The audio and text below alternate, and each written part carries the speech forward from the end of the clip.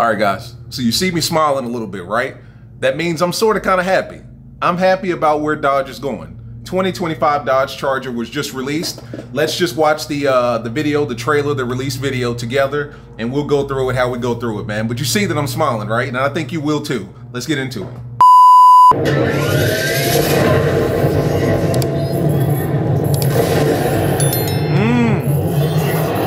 The Scatpack. Look at the Scat. Look at that Scatpack badge, ladies and gentlemen. The Scat will live on. I'm not going to stop it anymore. I'm sorry. Let's get into it. I just got excited.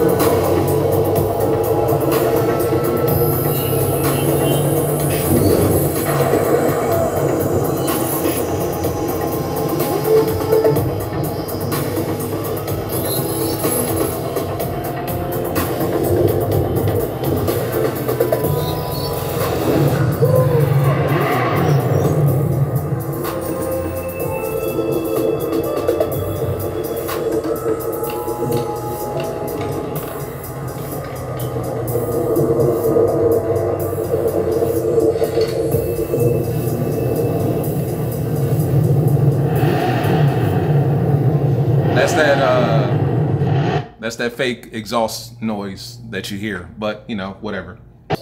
The combination is going to redefine what it means. All four wheels, all-wheel drive. To never lift and push the performance of this new Dodge. Look at that Scat. Look at that B right there. The Scat lives on. Dodge muscle car beyond any conventional no-prep muscle car.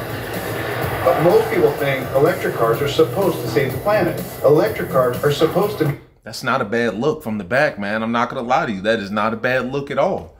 Looking at it in the silver, that's not a bad look. Silver with the gloss black trimmings around the side of it, and then the blacked out tint. I told you guys, when you black out the tint and you throw, you know, some little trimmings on it or something like that, it may not be that ugly of a car. Let's get into it. Be green and politically correct. So this thing must be super efficient. Look at that front end. I love that little light bar up there. You know, that little light that goes all the way around. Similar to the rear, but it's up front and all white. That is going to distinguish a Charger a mile away. Like, you'll know it's a Charger a mile away when you see that. And environmentally friendly, right? I don't know, maybe. But that was never the point.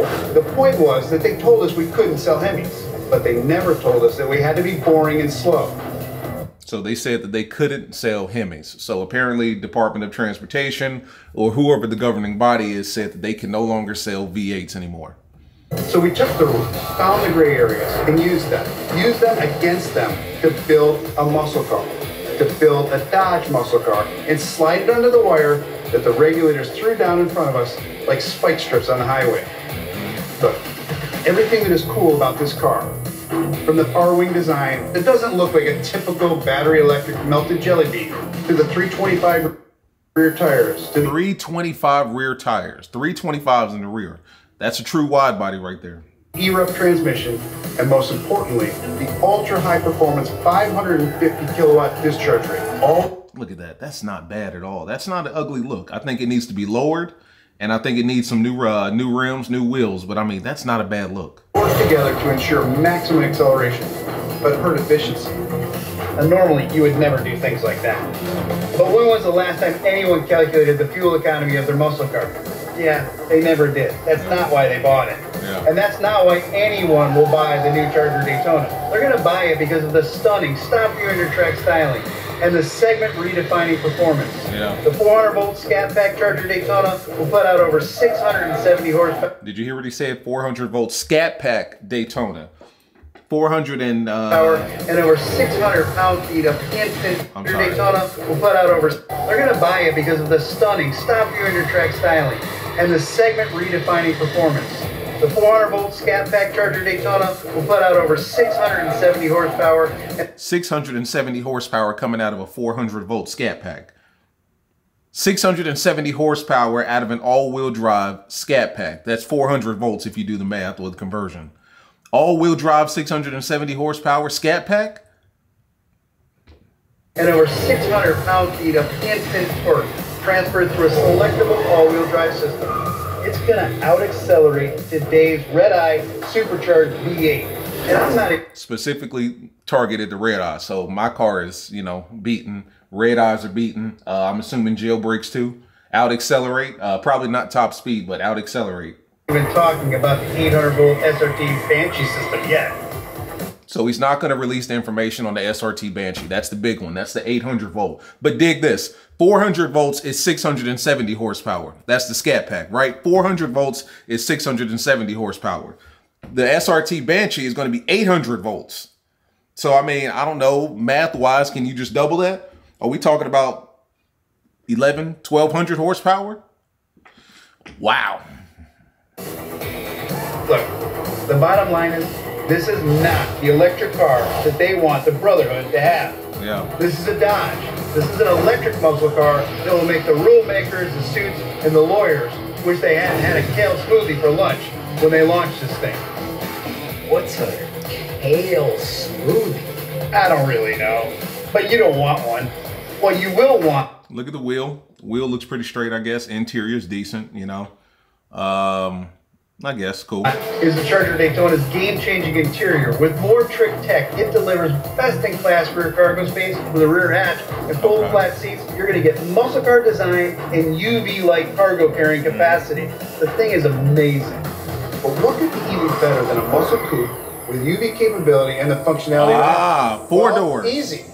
A four-door with all that as well. Yes, the Charger Daytona will be available as a two-door coupe and the four-door sedan hatch. Two-door and a four-door. So we basically got a Challenger in the Charger. Both with the same wide body stance that will put the passive world on notice. And what else? So technically it's considered a wide body. What puts the passive world on notice is our Fratsonic chambered exhaust system. It screams as loud as today's supercharged V8s. Whether you opt for the 496 horse RT or the 6... So the RT is going to be 496. Which is, like I said, that's a Scatpack killer. All-wheel drive, 496 horsepower. You can kiss the Scatpacks goodbye. 670 horsepower Scatpack. 670 horsepower Scatpack. So that's your HELLCAT right there. That's your red eye right there. All-wheel drive, 670. Get out of here. Or later, the SRT Banshee. SRT Banshee. 800 volts. The Scatpack is 400 at 670 horsepower. The SRT Banshee is going to be 800 volts. That's easily, I mean, I don't know. I'm not a mathematician by any stretch of imagination, but 670 at 400 volts, what are we talking? And we're going to double that at 800 volts with the SRT Banshee, 1,200 horsepower. It's got to be 1,000 plus because the Demon 170 was already 1,000. Every Charger carries the Dodge torch when it comes to touching all the senses.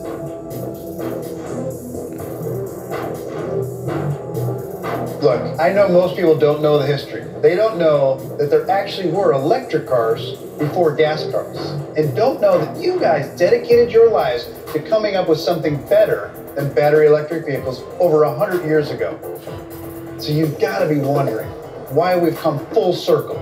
Well, these electric Dodges are like time machines. They can take you back while launching you forward at the same time. This is more than a direct descendant of your origin story. It's a direct connection to the spirit of the past while powering this brand into tomorrow. Oh yeah, that wasn't the sound of the Fratsonic chamber in the Banshee. That was the scream of the most power-dense internal combustion engine Dodge has ever installed in a muscle car. In 2025, the all-new Charger will also be available as a six-pack with the Twin Turbo Hurricane. Standard out. Twin Turbo Hurricane 6-pack. We talked about that. It hits the streets with 420 horsepower, and the HO spins the dyno to 550 horsepower. 420 horsepower all the way up to 520 horsepower for the 6-pack Twin Turbo Inline 6. But these aren't old school engines. No, these Hurricanes embody everything that we've learned about piston power since the doors of the Dodge Brothers shop first swung open. Twin turbos that perform like they're constantly spooled. And a driveline that houses an 8-speed transmission and an all-wheel drive system standard. All-wheel drive, oh my God. So we also let you turn it off and tear it up like a traditional rear-wheel drive muscle car. And it's got rear-wheel drive mode. So you can, you know, get sideways and kick up some smoke. This is what a brand can build when you're always building on a promise to never lift. This is what happens when you work to deliver never before, again and again. This is a story of American ingenuity that runs from right now straight back to your shop, which is where we need to go. because you've got work to do, a legacy to cement, to build a foundation and a bridge to the future. All right, so that was pretty much it. So how do you feel? Talk to me. Well, I mean, I'll talk to you. I'm not gonna lie. I am excited just to kind of feel the power, right? Pause. I just want to see how an all-wheel drive 670 horsepower electric, all electric muscle car feels with that instant torque all-wheel drive. I'm interested in feeling and you know, experiencing that, you know, having that experience, to be real with you. That's something that I've never experienced. I've been in Teslas, but I mean, I don't know if any of the Teslas that I've ever sat in were 600 plus horsepower. I've never sat in a Plaid, so I can't say that I've experienced that. 670 horsepower in an all-wheel drive electric platform with that instant torque, you're beating everything. He specifically said you're beating red eyes.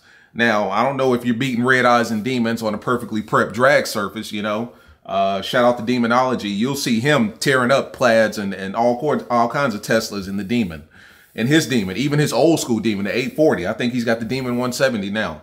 So he was smart to make the comparison to the red eye and maybe not the Demon. But I mean, I'm not completely mad about it. So let's start from the bottom and work our way up. We always talked about, you know, the low end of the electric all the way up to the high end. So the low end is going to be the RT. So that's where it's going to start. And that was going to give you 495 horsepower, if I'm not mistaken. Let me go back.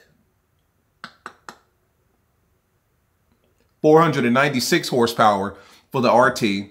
And then 670 horsepower for the Scatpack.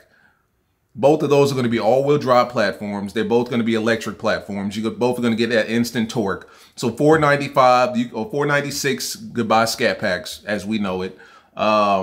670 horsepower, goodbye Hellcats and Hellcat red eyes as we know it. And then of course, so do the math with me. The 670 horsepower Scatpack is 400 volts. The SRT Banshee, which is supposed to be the big one, is 800 volts. So are we supposed to just take that 670 and double it, essentially? So at that point, we're talking 1,1300 horsepower. Anything close to that is crazy. From an all-wheel drive electric platform is crazy. I can't imagine any Tesla Plaid keeping up with that. Now, mind you, I don't know what the horsepower numbers for Tesla Plaid are, but I can't imagine them being at 1,300. Now, that makes perfect sense because if you think about it, the Demon 170 was right at 1,000 and change. So quite naturally, the SRT Banshee needs to be the biggest, most powerful of all of them. 800 volts, I would assume it's going to be 1,000 plus easy, right? I think it's safe to say 1,000 plus. We may not know whether it's 11, 12, 13, but 1,000 plus safe to say.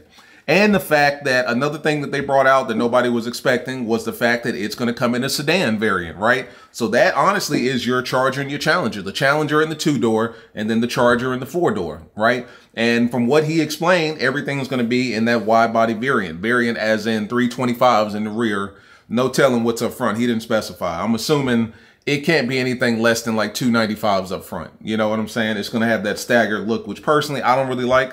I like the all wide body around, but you know, that's just me. I just think it's easier to maintain an all, you know, a square automobile as far as the tires are concerned all the way around. But I do like the staggered fat boy look in the back. So 325s in the back. It's going to come in the sedan variant as well as the 2-door. So that's your Charger and your Challenger, right? So if you Challenger guys out there that only love 2 doors, you got that. For you Charger guys like myself that loves 4 doors, you got that as well. Big, huge trunk. It looks like the second row folds down, which is similar to Chargers and Challengers right now. What else did they say? Scatpack emblem hasn't changed at all. I think that's the 1320 emblem. Correct me if I'm wrong. RT badge hasn't changed at all. You're going to get that R/T. Like we did back in the day. No more Hellcat badges, no more Demon badges. The next one up is going to be that SRT Banshee badge, which is something totally different. And then, of course, the 6-pack, man. So now let's get into the ICE, the internal combustion engines. That 6-pack, right? They're going to drop that 6-pack inline 6 twin turbo. That's going to be putting down what? Let me see here. Move up a little bit. What did he say? sonic chamber in the Banshee. That was the scream of the most power-dense internal combustion engine Dodge has ever installed in a muscle car. Yeah. In 2025, the all-new Charger will also be available as a six-pack with the Twin Turbo Hurricane. Standard output hits the streets with 420 horsepower. 420 horsepower standard output, so that's the low end. And the HO spins the dyno to 550 horsepower. So you can go from 420 to 550, right, in an inline six engine. So if you're not completely sold on the whole electric dream, you've got 420 or 460 and 520. I might have said that backwards again. So they're offering you the standard output, the high output, the RT, and then the Scatpack. So they're giving you some options here. If you're not completely sold on the electric stuff right there, you can go all the way up to 520 horsepower with the six-pack inline six twin turbo joint. If you are completely sold on the electric dream, then that's when you can get into the RT and the Scatpack and all that stuff. The six-pack does not look to come with the RT or the Scatpack badges. You're just going to get that six-pack, which looks like it just comes on the hood of the car, you know. I think that that's cool, you know. You're offering a lot of variants. Dodge is offering a lot of options there. They're giving you the standard output and a high output six-cylinder, right, inline six. And then they're giving you the RT, the Scatpack, and then the SRT Banshee electric joints, right? So obviously, I guess the high output inline six fills that void between the Scatpack at 490 and the RT at 490 and the Scatpack at 670, right? So it's like right there in the middle. So the lowest of the lowest is going to be the low output inline six, which is 460 horsepower. Then it's going to be the RT with the electric RT at 496. Then it's going to be the high output inline six pack at 520, 560. And then the Scatpack 670, and then the SRT Banshee. So we're starting from 420 all the way up to possibly 1,000 plus. You're filling a lot of voids there, but at the end of the day, that's what Dodge has been doing in the past. I mean, they gave us the RT, they gave us the Scat, then they gave us the first generation Cat, then they gave us the Red Eye, then they gave us the Jailbreak, then they gave us the Demon, then they gave us the Demon 170. So I guess they're sticking true to their roots, man. I'm going to be honest with you, after seeing some of the shots of this car, at least in a different color, it's not the ugliest car I've ever seen. I got to keep it 100 with you. It's not the ugliest car. One thing that I did think that was interesting was the sedan look, because the sedan look just looks like they just stretched it. You know what I'm saying? It looks like they just took the body of the two-door version and just stretched it. So I wasn't too big of a fan of that. But then again, once I see it in person, I'm sure I'll change my mind. This is, and all of my, critique depends on how I see this thing in person. I've already seen it once in person, and they had it in the Octane Red, and it was absolutely gorgeous. But I think once I see it again in a different color, and then of course in the four-door variant, I think I'll grow to like it. I'm not gonna lie to you guys, this is not the ugliest car in the world. It definitely needs some seasoning, you know what I'm saying? I don't like how jacked up it looks. It looks pretty high as far as suspension is concerned, so that's gonna need to be dropped. I don't like the wheels on this at all. I don't even know if these are 20s. I would assume they are, but I don't like them. Black out the tint. Maybe throw some a stripe or something on it, right? So we can treat this like a Challenger body, because the Challenger body was nothing but a square. So everything that people did with the Challenger, we can now do with the 2025 Charger. Ultimately, you just got to make it yours. You got to make it yours, and you got to make it personal to you. Not the ugliest car in the world. I am, you know, somewhat excited about the future, man. I'm quite a bit excited, man. I'm pleasantly pleased right now with the future of Dodge, man. Because if the SRT Banshee is 800 volts, and we don't know what that is, but the Scatpack is 400 volts at 670, and at 670, to the man's point, to Tim's point, you're beating Red Eyes, so you're beating all Hellcats. You know, I can't argue. I mean, it's one of those things where they got rid of the Hemi, they got rid of the Hellcat, but they gave you power. 13, 12, 1100 horsepower in an electric joint, all-wheel drive. There's nothing that can beat you. Like, nothing. You don't have to worry about street tires, drag tires, none of that. Nothing can beat you. You know, all-wheel drive, 1,000 plus horsepower. Let's just say 1,000 plus to be on the conservative side. Nothing can beat you. Lamborghinis, Teslas, Camaros, any Hellcat, any Demon, Perfectly prepped surface, non-prepped surface, street tires, drag radials. Nothing can beat you. You're winning everything. I mean, at the end of the day, Dodge gave us what we wanted. I mean, we used to complain that the RT wasn't powerful enough. Now it's 496 horsepower. We used to complain that the Scatpack wasn't powerful enough. Now it's 670 horsepower. Some people complain that the HELLCAT wasn't powerful enough. Well, now you got an SRT Banshee that's going to give you 1,000 plus off the rip. All-wheel drive too. A lot of people used to love that. Oh, the HELLCAT would be the most dominant, most powerful car in the world if it was just all-wheel drive. It's all-wheel drive now. I mean, to be realistic here and to be honest, they gave us everything we asked for. All-wheel drive platform, more power. They gave us a sedan and they gave us a coupe. What else can we ask for? It seems to me like Dodge checked off all the boxes, man. No more V8. V8 is a thing of the past. One thing that he said that I found interesting was that, you know, he said they told him that they couldn't build Hemis anymore. So I'm assuming that's the government. I'm assuming the government dropped the gavel on them and said, hey, listen, no more V8s. No more V8s. No more Hemis. You can do V6. You can do inline 6. You can do whatever the hell you want with that platform. No more V8s. So that's why we are where we are right now.